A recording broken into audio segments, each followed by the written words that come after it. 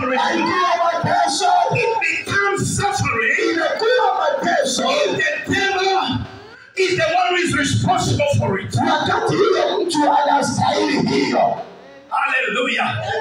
If the devil, if Satan, ikiwa shetani au mapepo is the one who is responsible, ndio wamesababisha hiyo ni mateso. That is suffering. Hiyo ni mateso. But if God is preparing, lakini ikiwa Mungu anakuandaa, if God is teaching me, ikiwa Mungu it's ananifundisha, not suffering. hiyo sio mateso. It's not suffering. Hiyo sio mateso. The Bible says, Biblia inasema, and the out man is destroyed. wakati mtu wa ndani ameharibika, Inner person, mtu wa nje ameharibika, is sweating, mtu wa ndani anafanywa upya, becoming stronger. anakuwa na nguvu. It's the nature of God. Mtu wa ndani ni mwana wa Mungu. Care about your body. God doesn't care about your body. God does not care about your body. Mungu angalia nje wako, mwili wako. God is in the business Mungu yuko kazini of training, ya kukuandaa, of preparing, ya kukuandaa, of strengthening. ya kukutia The nguvu. man inside you, Mtu aliye ndani yako, because he's the one inside you, aliye ndani yako, is going to do the job. huyo ndiye anafanya kazi. Hey, Yamanamasha. Yamanamasha.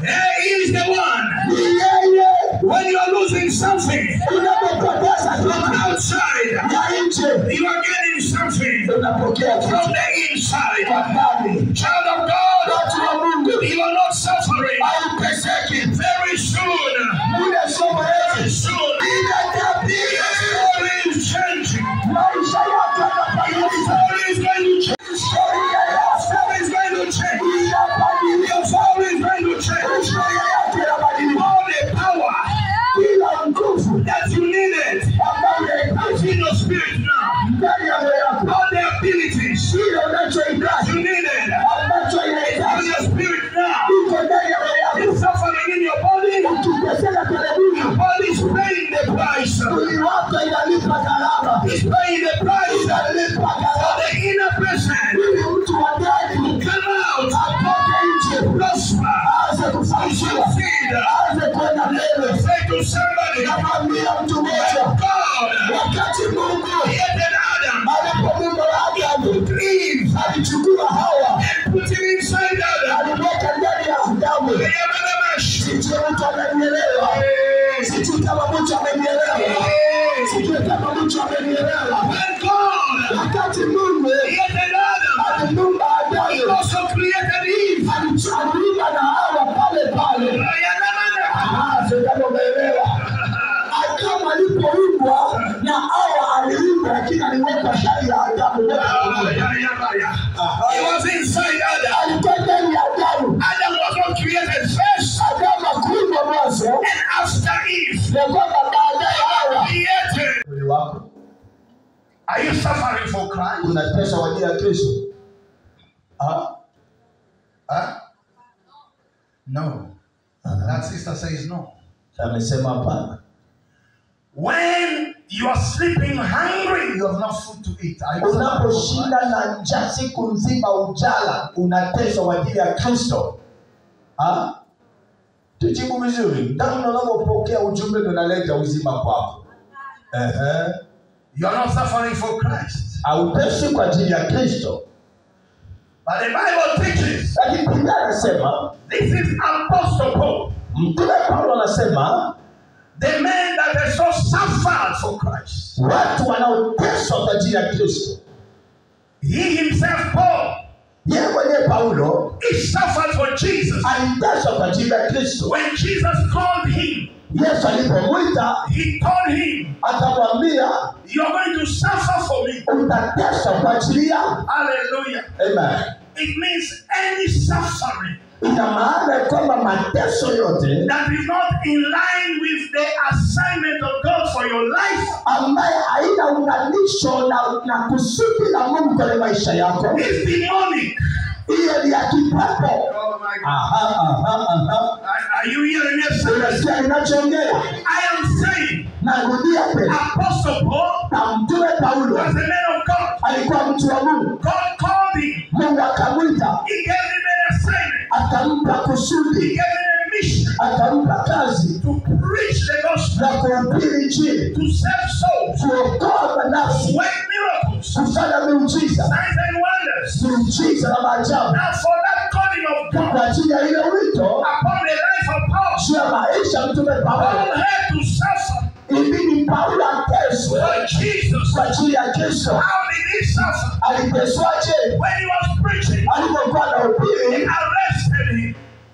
They arrested him. wakamfunga, They beat him. wakampiga, Almost they killed him. walitaka hata kumuua. That's the suffering. Hiyo ni mateso ya And Kristo. the Apostle Paul said, Mtume Paulo akasema, I know najua what is it to be full, kinachonijaza, and I know how to be hungry. najua namna ya kuwa na njaa na namna ya kushiba. He said again, Akasema tena, I know how to have clothes, najua jinsi ya kuwa na nguo and I know how to walk naked. na najua pia jinsi ya kuwa uchi.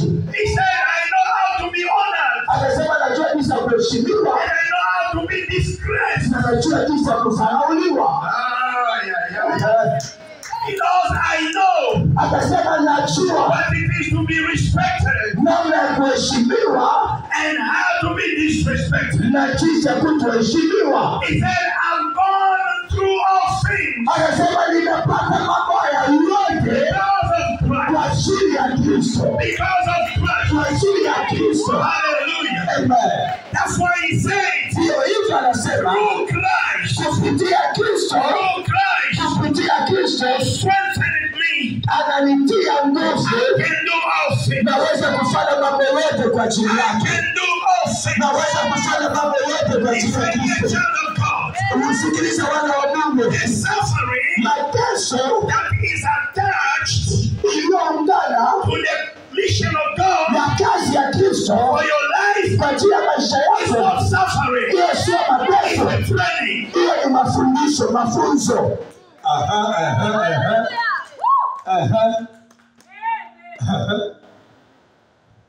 Are you serious, somebody? Unaelewa ninachosema? Waliokuwa siku ya kwanza wanaelewa hiyo point. Mateso kwa ajili ya Mungu inayorushiwa na Mungu ni mafunzo. Mungu anakufundisha. Nilisema hiyo point walioandika siku ya kwanza. Mungu anakupa shule.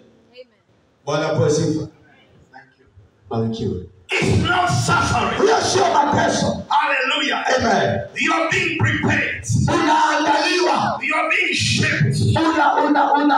unawekwa uwe na fomu nzuri. Hallelujah. Amen. Hallelujah. Amen. What fits in you, Anaiweka ndani yako, the pain you are feeling, maumivu unayosikia, suffering you are feeling, mateso unayosikia, is an operation. ni operation. Something is about to come out of you. Kitu kitatoka ndani yako. Something is Jesus. I feel the power here. Ninasikia nguvu. Ninasikia nguvu.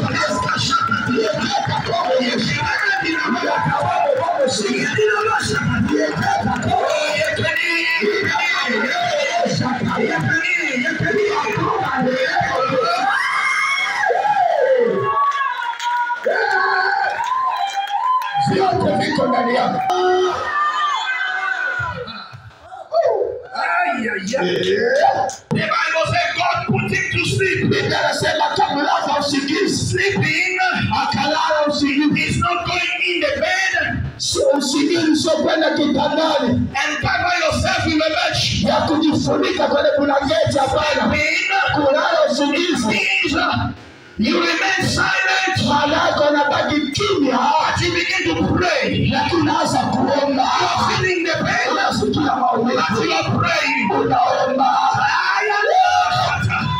Things are not working, Mambo yaendi, but you are praying. lakini unaomba. Things are tough, Mambo but yaendi, you are praying. lakini unaomba. Things are hard, Mambo ni magumu, you are praying. lakini unaomba. God is something you, Watu wanakucheka, you are praying. lakini wewe unaomba. People calling you a failure, Watu wanasema you washindi, are praying. wewe unaomba. People calling you poor, Watu wanakuita maskini, praying. lakini wewe unaomba. And the reason why you pray, Sababu unachoomba, you know, Mungu anajua. you know, Wewe unajua. you know. Unajua I must pray. lazima niombe. A miracle Muujiza is wazi ndani yangu.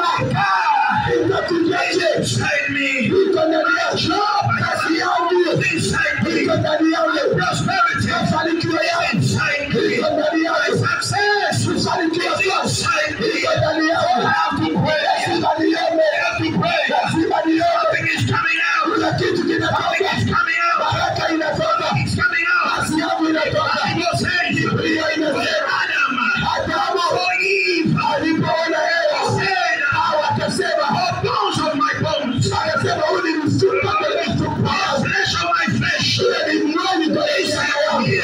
Akasema akasema sikia, professor, ninatabiri leo in 1 week from now, ndani ya wiki moja kutoka sasa, the pain you've gone through, maumivu unayosikia, the suffering you've had, mateso unayosikia, this 1 week, ndani ya hiyo wiki something moja is coming out of you. kuna kitu kinatoka ndani yako. Something is coming out of you. Kuna kitu kinatoka ndani Something is coming out of you. kuna kitu kinatoka. Something is coming out of you. Kitu kinachulea. Something is coming out of you. Kuna kitu kinatoka. Something is coming out of you. Kuna kitu kinatoka. Something is coming out of you. Kuna kitu kinatoka. Something is coming out of you. Kuna kitu kinatoka. It's coming out of you. Kuna kitu kinatoka. You will not cry again. Hautalia tena. You will not cry again. Hautalia tena. You will not cry again. Hautalia tena. It's coming out. It's coming here. Umechoka. You're feeling like giving up. Unasikia kama kukata tamaa. But says the Spirit. Lakini roho wa Mungu anasema hivi. Hold on. Hold on. Tulia. Move. Tembea tena. Keep on pushing. Endelea kusonga mbele. Keep on pushing. Endelea kusonga mbele. Keep on pushing. Endelea Keep kusonga mbele. on pushing. Endelea kusonga mbele. Keep on pushing. Endelea kusonga mbele. Shakora ba. Excited. Sishangae. Brother, close your eyes. You there. This one. Funga macho yako yule pale. Close your eyes. Funga macho. It's that brother there.